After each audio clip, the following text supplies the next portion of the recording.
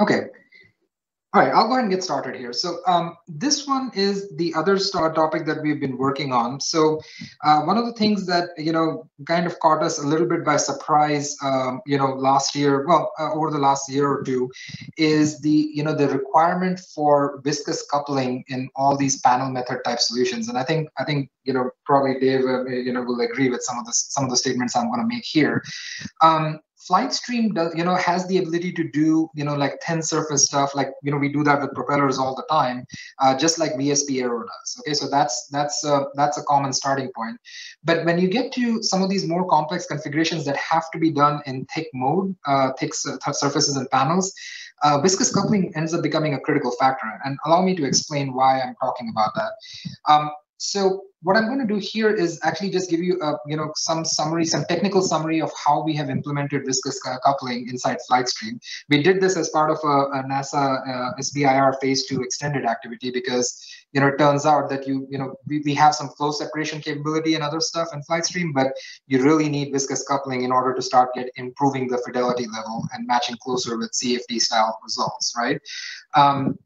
So let me explain what the key ideas here are. So this slide will actually just be an overview of what's there in FlightStream. Okay, so we do an inviscid solution, based on these distributions of surface vorticity. Okay, which is essentially just a one step beyond piecewise constant, vortex ring type approach. We had all this while an integral boundary layer method implemented in FlightStream, but this was done in a decoupled manner. So you do the inviscid solution, then you do the integral boundary layer calculation and use that to compute things like boundary layer drag, etc.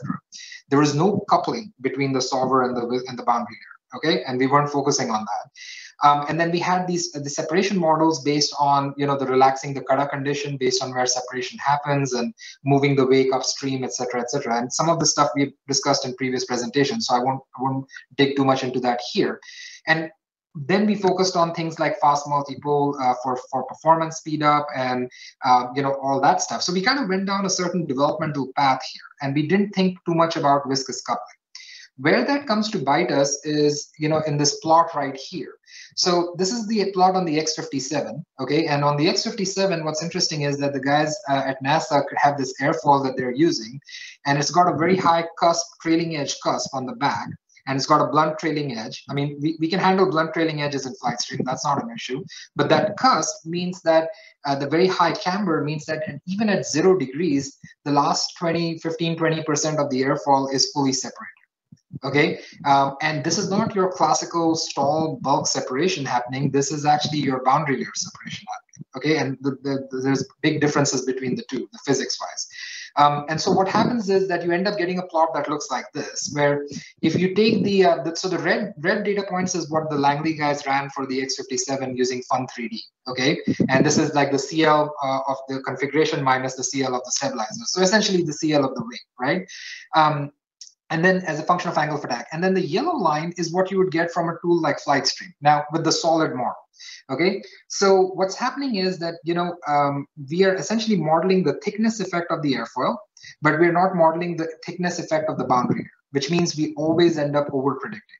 Okay, so even though we predict the stall and stuff at 14 to 16 degrees, and some of that stall behavior you could argue is reasonable, the fact is that there's a big difference between where that yellow line is and where the red data is.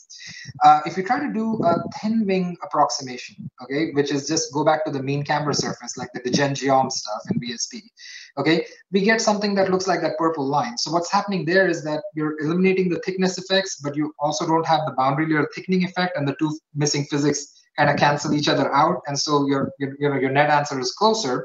And so we end up in this bizarre situation where the user goes and runs FlightStream and says, hey, I ran a full solid solution. Why is my answer worse than what I would get if I just did a thin surface vortex lattice method? Okay, and so the answer to that question is viscous coupling.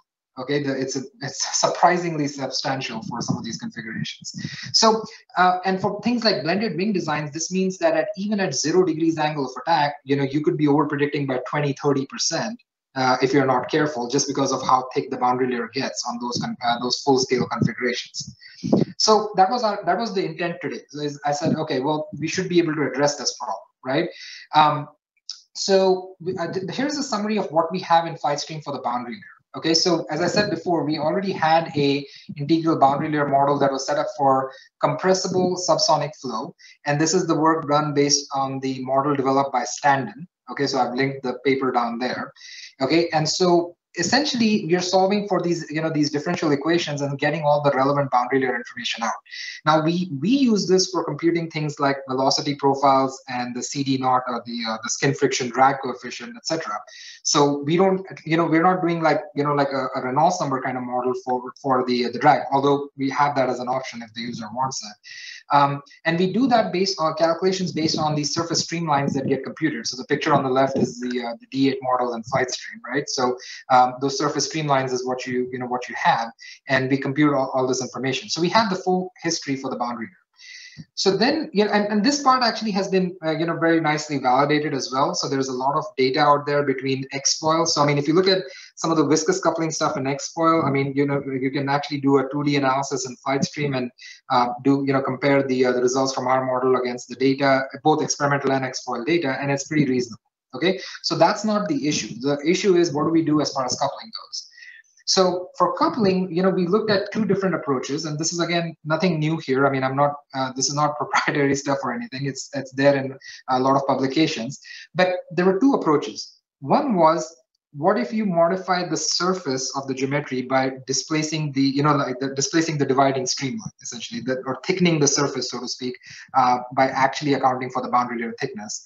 Or the other approach, which is the normal blowing boundary, which is I think Mark Grella has an implementation of this. I think some in XFoil. I may be wrong, but I think that's the case.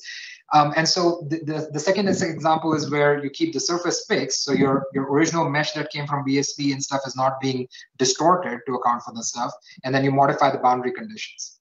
So we looked at both, okay? So we looked at the dividing streamline approach, and the idea here was you compute the boundary layer, you compute the inviscid solution, compute the corresponding boundary layer solution, you inflate, quote unquote, inflate the surface mesh by the thickness of the boundary layer, you solve for the next iteration, repeat until converged, okay? So that was the strategy there. The second one was the normal blowing boundary. So compute the initial inviscid solution and the boundary layer, compute the displacement by the, compute the displacement, thickness of the boundary layer inside the boundary layer code, and then compute the normal blowing velocity, okay, using the equation that's shown here. Modify the boundary conditions, resolve, and repeat until converge. Okay, so these were the two strategies that we followed. We eventually ended up choosing the normal blowing boundary because it's a lot less hassle and a lot less risky to modify boundary conditions than it is to modify mesh, especially based on flow solutions. Okay, and I think for those of you who might be interested in implementing this into your own, codes and stuff, in-house codes, that's a lesson to be taken away. Is that be warned that mesh morphing is tricky. Okay. So we also then looked at, we wanted to make sure that the performance of the solver doesn't suffer. So one of the things we do is that we implemented spatial trees, similar to how you do the fast multipole methods inside the Viscous module, so that the search tree around the, around a given location. Okay, so on the right, for example, you see the standard kind of like fast multipole type octree computation, but then this green one is what you get when you have the similar one implemented for the boundary layer in the local boundary layer coordinate systems. So you can see essentially the thickness of the boundary layer as it expands. And we use this to do the spatial calculations for which points are inside the boundary layer, which points are not, and what the modification of the boundary conditions needs to be. Okay, so essentially doing it this way, you generate a very fast sorting of points. Okay, so the speed wise, there's very little impact. There's about a 5% increase in the memory footprint because if you do the viscous coupled solution for this reason, because you're having to do this additional data structures. But overall, it means that your performance is roughly not affected, and so you're paying a 5% penalty on memory, but you're gaining a lot in terms of the fidelity of the solutions, as you'll see. And then, so on the solver side, I've kind of put in a flowchart that tries to illustrate how this viscous coupling works, right? So we have the the geometry inputs, all the stuff coming from VSP and stuff goes in here, or or CAD or any other source that you would like. Okay, goes inside the UI inputs. We have the standard FlightStream solver. That's the blue box there. Okay, and then we have this viscous coupling module. Okay, where we are essentially linking the integral boundary layer calculations with our flow separation and our relaxed cutter routines. For the vortex shedding stuff. Okay, so all of this put together means that you end up with something that looks like this. So going back to that X57 case, you end up in a situation like this, where you have the same plot as before. The red dots are the the Fun3D results. The purple points are the original FlightStream result, the inviscid FlightStream result, and then the yellow line is what you get now with the viscous coupling enabled. Okay, so looks better. I mean, there's still some improvements to be done here, and we're working on those, but it looks pretty good. The drag on the right-hand side looks pretty good as well. So this is something that, I mean, gives us reason to be hopeful that this is, that we are addressing this using a physics-based solution, right? So we are modeling the thickness, but we're also modeling the effects of the boundary layer.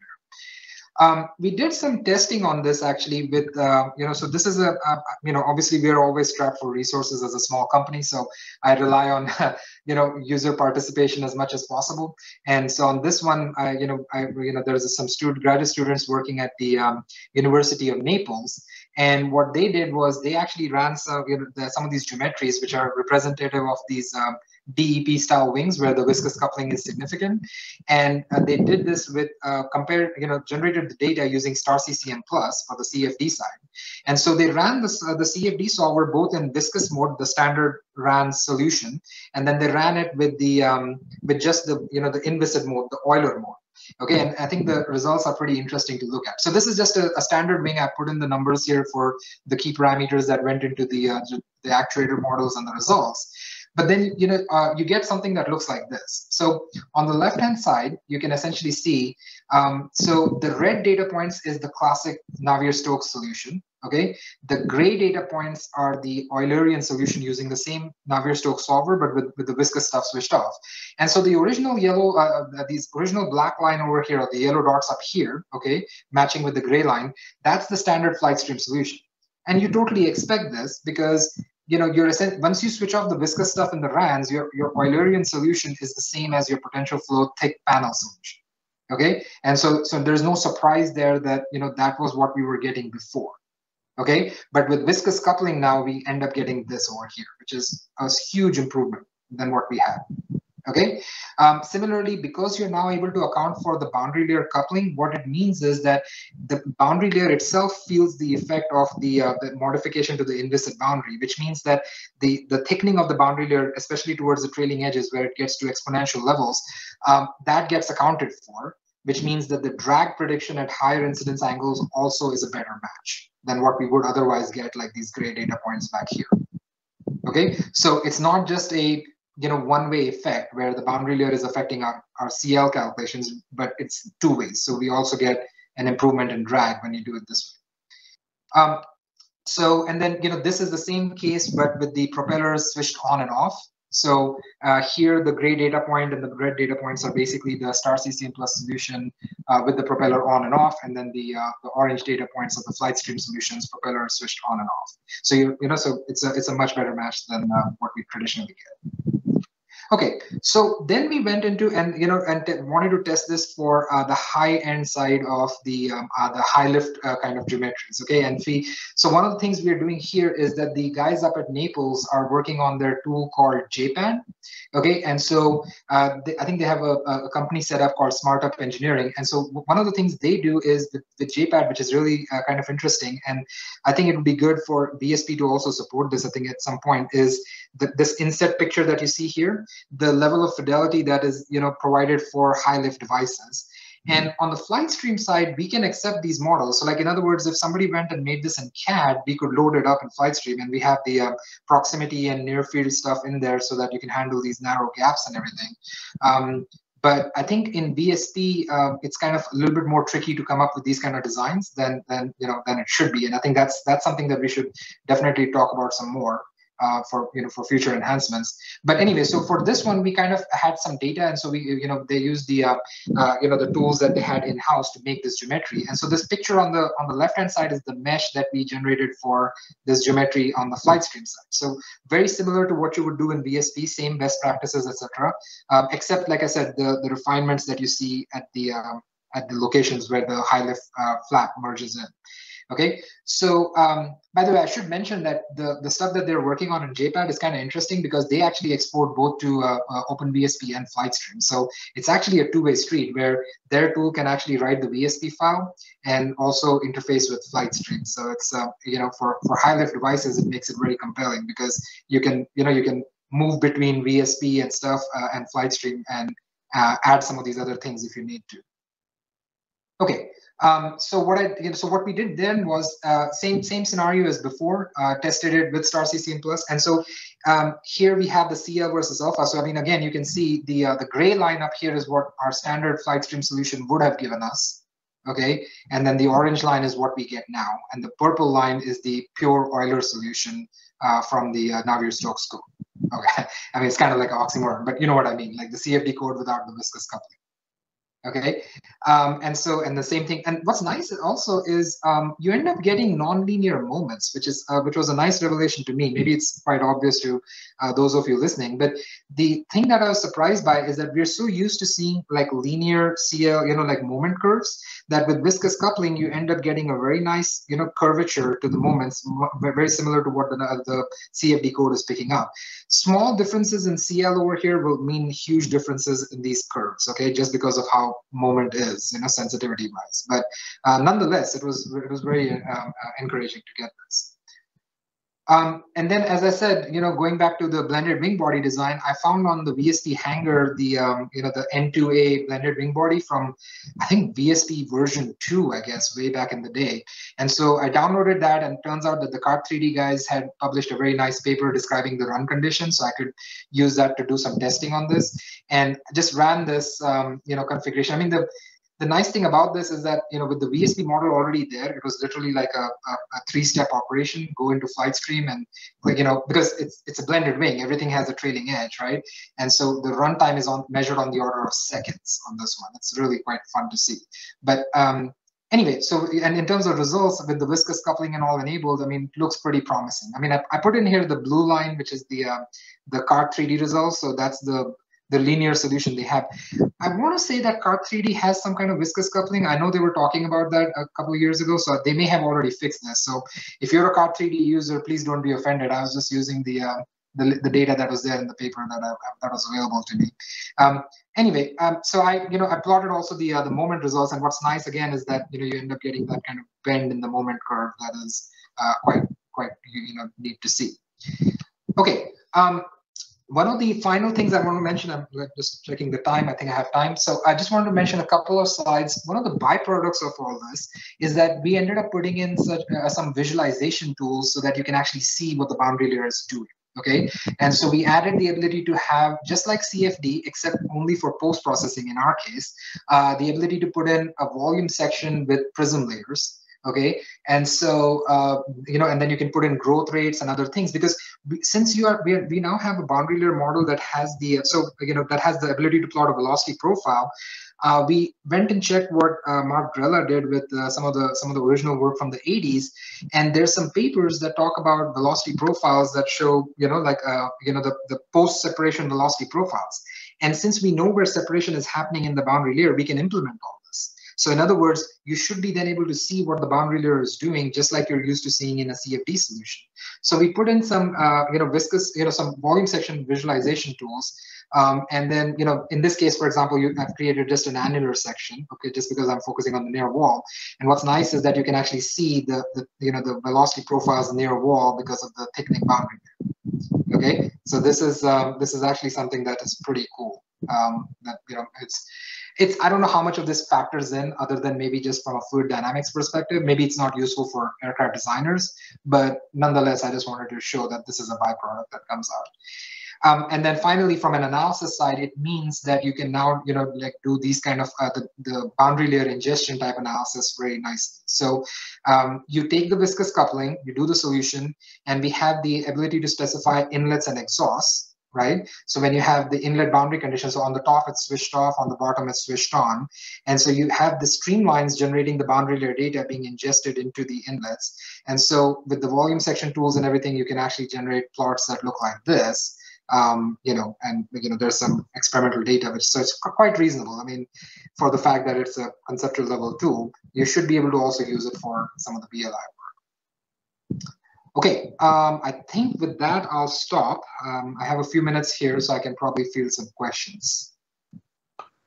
There have been a question or two that Roy's been able to address in the YouTube chat. I don't see any others immediately up, but we can give people a few moments to ask any questions. Okay, sounds good.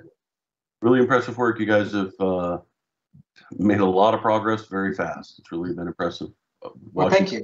Evolve over the Yeah, I got to give credit to Dave Kinney here. He's the one who put the bug in my head about going and taking a look at what Drella did as far as exfoil and stuff is concerned for viscous coupling. And so I just went back and said, okay, fine, let me see what what Mark Drella did and what we can do. So yeah, I mean, in theory, we are not claiming any proprietary stuff here, right? I mean, all we're saying is that we've taken the stuff that is there in exfoil, but extended it for 3D applications, right, on a panel method. Yeah, no, absolutely. There's lots of work on viscous coupling over the years by Cabesi and Besnard and Drella, as well as others. Whether you do it based on streamlines or forming a differential equation solver, and you know the equations are parabolized, so you can even do it with a space marching approach that'll be really fast and basically converge through a couple of marches maybe. So yeah, there's a lot of opportunities there to do things fast. Yeah, I think so. And I mean, the key benefit is, I mean, like the runtime is like dramatic, right? I mean, like you're talking about like seconds and minutes. So I mean, Dave has already shown, for example, some of the stall modeling stuff. We're showing here the viscous coupling stuff. I mean, it's getting to the point that we are competitive, right, with the full-fledged CFD. I mean, maybe you could argue against that, but I mean, from a concept, if you're at the early design level, I mean, the tools are getting better and better. We've got a question here. Oh, Roy just answered it. It was a question about concave versus convex surfaces. Roy said it's not limited, but is there anything you'd like to add about tricks there or anything special? Sorry, could you repeat the question? Well, the question was just if it worked for concave surfaces, and it does, but yeah. Oh yeah, there's no restriction on the surfaces here. Whatever the surface streamlines are doing, wherever they can go, we can do it. Now, the things we can't do is, if you had like a 90-degree bend in the surface, like a back of a truck or something, if the flow, I mean, this is viscous coupling, which means that it has to have a surface streamline. It has to have a boundary layer that's doing stuff on it. I mean, if you end up scenarios where you have like bulk separation and stuff, then we have different models for that, but it wouldn't be this viscous coupling. There's a question about, I'll just read it directly and you can answer it. Do you identify the leading edge attachment lines to set the initial momentum thickness to, or something else? Right. So actually, this is again a leaf out of Dave Kinney's book, but there is actually some papers published out of NASA Ames that talk about how to compute the attachment lines using the velocity field computed from, they used it for experimental analysis, but in panel methods you can do this. So we don't, because of FlightStream, we don't have that information. I don't know, Rob, if you have that information for leading edges and VSP, I guess, but we don't have that for sure. By the time stuff happens in FlightStream, and so what we do is we compute the inviscid flow solution, and then we use that paper. Basically, they do an eigenvector analysis of the surface velocity field, and that shows you where the attachment lines and the stagnation points are. And we use that to identify this thing. And I believe it's the same implementation in CB Aero. Correct me if I'm wrong, but that eigenvector analysis for the attachment lines gives us the starting point for the surface streamlines. Dave's not on, he can't answer that. I know that CB Aero used to use a streamline-based method, but he corrected me a couple of weeks ago, and I guess it somewhere along the line, he actually now does a full differential equation based method that no longer traces streamlines. So okay, all right. So yeah, so yes, yeah. I have no idea how he handles that. Finally, there was a question: is it limited to incompressible flow, or can it be applied to transonic, supersonic flows? Okay, so that's a good question. So going back to my just the slide here real quick. So where I talk about the boundary layer. Okay, so this boundary layer model from Standen was actually implemented so it could do both subsonic and supersonic. Okay, so there's no technical restrictions here on this on the boundary layer side. There is a restriction in the sense that FlightStream solid panel method, we don't have a supersonic solver yet. We're working on some transonic capabilities, some enhancements for that. But there is a way to do the supersonic panel method solution. I mean, people have done it. I think, what's that called? Woodward, and I think those guys did it back in the APO5 stuff back in the day with solid panels. So there is abilities to extend the solid panel methods to supersonic theory. So what's missing here is that we have not had the chance to implement the supersonic panel method solver. But the boundary layer is just in the wait, so to speak. So it's just waiting for the inviscid solver to catch up. Does that, hopefully that makes sense. I can clarify if needed. I think that'll do.